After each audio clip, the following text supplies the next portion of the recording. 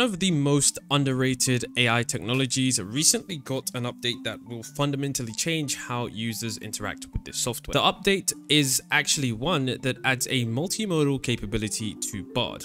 And as many of you know, Bard has been likely overshadowed by ChatGPT's various highly skilled abilities, but many people haven't understood that Bard is just as good as ChatGPT in terms of usability in certain use cases, and one of those being internet research and of course now image capabilities. Now, Bard continuously gets updates, and you can see right here that this is essentially the changelog or what was added. So right now you can see that this was literally only 4 days ago, and Bard has now added over 40 new languages, so you can upload images alongside text in your conversations with Bard, allowing you to boost imagination and creativity in completely new ways. And of course, what's also cool is that Bard can read responses out loud. Now, I know that many people are going to just simply state that if we look at the human evaluation tests and if we look at what GPT-4 is able to do on certain technical tests, that Bard isn't even in the realm of possibilities. But you have to understand that what we are now seeing is a diverse AI landscape. And essentially what that means is that every single AI tool that you now use is going to have fundamentally different strengths and weaknesses and different areas where they simply outclass the other AI. For example, if we go onto ChatGPT, we know that ChatGPT is of course one of the smartest AIs, but the problem is that it isn't connected to the internet, and of course they disabled browsing with Bing. Now, browsing with Bing, even in and of itself, was actually quite slow. I remember using it and it wasn't that effective at searching through many different articles, and it just wasn't as great. Whereas if you use Bard to search the internet, it's actually much quicker with certain responses and has up-to-date information on every single article. When using ChatGPT browsing with Bing, what it would do sometimes is that sometimes it would click on a link and it would say reading failed, content failed, and this is just something that you don't get with Bard. So Bard actually does have certain strengths that I'm going to show you, which is hopefully going to change your opinion and show you that I don't think people should limit themselves just to using one artificial intelligence tool. I think there are different tools for different applications. So the point I'm trying to make is that there are many different AIs for many different uses, and you're going to be a much more effective individual if you know which is best for which scenario. Currently, the only multimodal AI that's released to the public is Bard, and once again, like we've stated before, it's quite underrated. So let's take a look at what some of the community is doing with Bard and why I do think it is much better than ChatGPT if you are trying to do updated internet search information, and that does include in comparison to Bing. So essentially, when you do come over to Bard, what you'll see is you'll see a new user interface. You'll see this plus button right here, which shows you that you can easily upload a file. Now, when you click the upload button, you can see that you can pretty much upload any image. Now, I was actually messing around with this, and one thing that Bard finally added, which should have been there from the beginning, was of course this recent. You can see this is where you can actually search through your chats and where you can view your chat history. Now, it's important to remember, although this is going to be really fun to play with, if you are going to be messing around with images, please try to not submit any personal information, because they're currently reviewing the training data that is submitted and they're going to be making adjustments based on Bard's response. For example, if I were to enter a prompt to Bard and Bard was to give me a prompt that responded in a way which wasn't suited or Google didn't approve of it, they're going to ensure that in future updates, Bard's responses are much better. So that just essentially means that human reviewers are going to be seeing the data that you enter. So here you can see that there are 2 images that I submitted to Bard because I wanted to quickly see how good Bard is with image recognition. One of the first images you can see right here is just an image of a house, which is a 3D render. Now, I've got to be honest, it actually gets this very, very accurate. It states that the image you sent me shows a 3D model of a house with a garage. It is a transparent PNG image, which means that the background is transparent and you can see through the house. Although there is some minor hallucination, as they do say that the house is surrounded by trees and shrubs, which isn't true, which is quite unfortunate, because if this software is going to be used to help someone who might be visually impaired, if they do rely on this, then of course that wouldn't be too good. Now, of course, we do know that Bard's hallucinations are still facing some early tweaks, but what this has shown us is that this AI race between Microsoft and Google is proving that we are going to get more and more AI features quicker than we anticipated.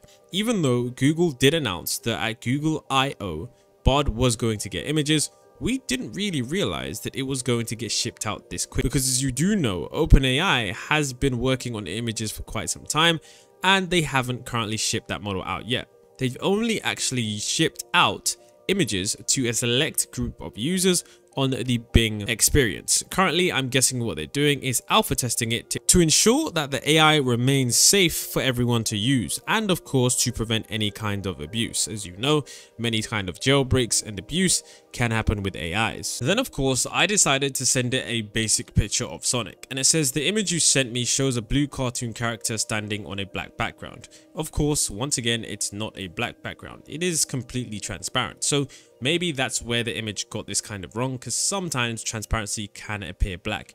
It does, however, identify that the character is Sonic the Hedgehog. I'm guessing, according to some sources, what Google has actually done is essentially combined its reverse image search feature with whatever image you input it in, and then based on the data that you do get from Google's reverse image search, and essentially if you don't know what Google's reverse image search is, you can see that right here you have a button that says search by image. So for example, if I was to put that same picture of Sonic in here, I'm guessing that a bunch of different search results would actually pop up here.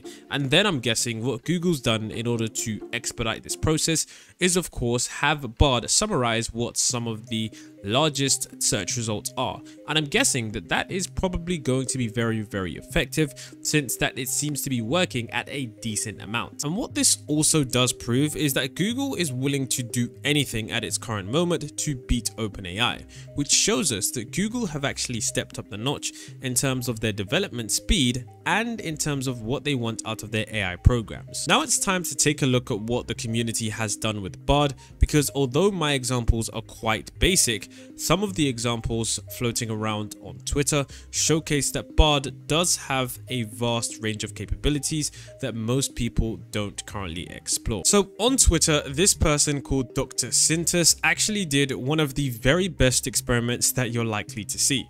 And the reason this is one of the very best experiments with Bard is because it is a direct comparison into what GPT-4's image search is able to accomplish. So if you don't know why this is such a great example, is because in the GPT-4 trailer, Greg Brockman, the co-founder of OpenAI, demonstrated the future multimodal capabilities of GPT-4.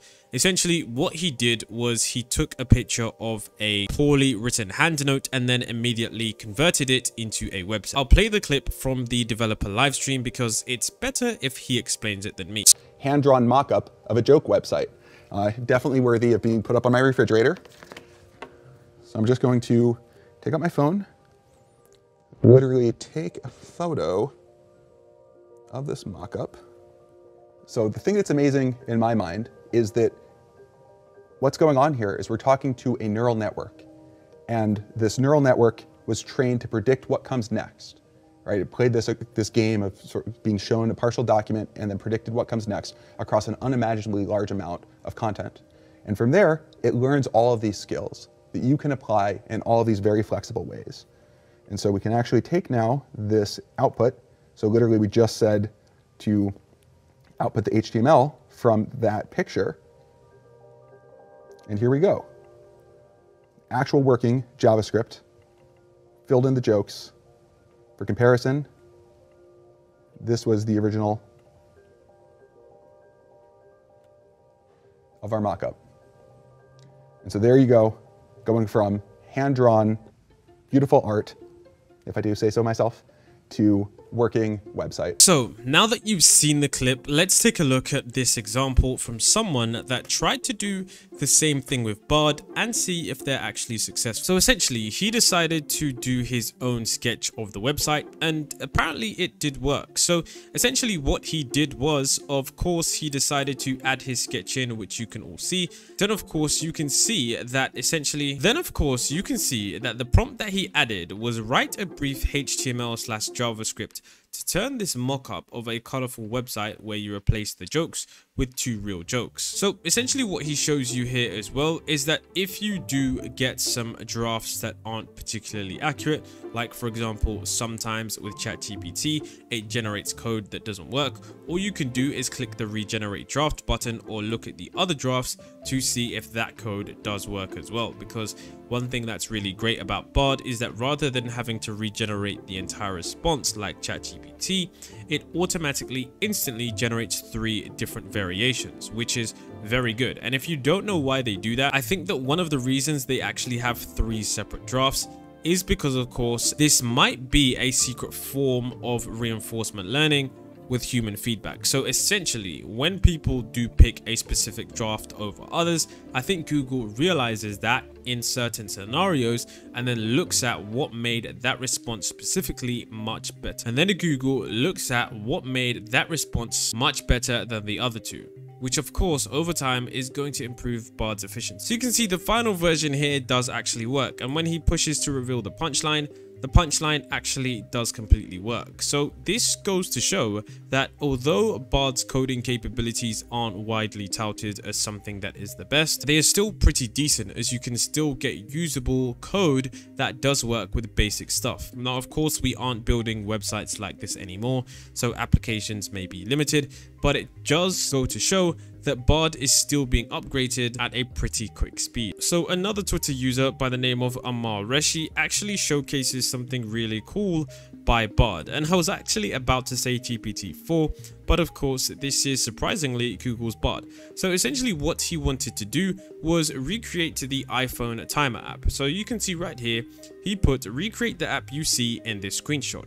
Make sure it's fully functioning. Provide all of the necessary code for it to work. Write your work or your code in Swift UI. Do not make any mistakes. Then what we can see here is Bard get to work. Then what he does is, of course, he imports it into Swift UI. Then of course you can see that the user goes ahead and pastes it. And of course there are certain things that you do need to fix. Understand that if you've ever coded anything before, you'll understand that coding is never a one-trick pony. Now then of course you can see that his build succeeds, which means that the app actually works. And just like that, you can see that he was able to get this simple app coded within seconds. Now, for those of you who are going to say that Bard might be something that doesn't always work, I can't get the code to work, understand that this is pretty impressive considering Google didn't really have a large language model a year ago, and already they've managed to create a product under intense heat, intense competition, and managed to ship out multimodal coding features and capabilities before OpenAI managed to do it. Now, of course, everyone's going to argue that Bing's multimodal capabilities are going to be absolutely incredible, which they are, but it's just very interesting that Google, who was very behind on AI, managed to somehow catch up to ChatGPT.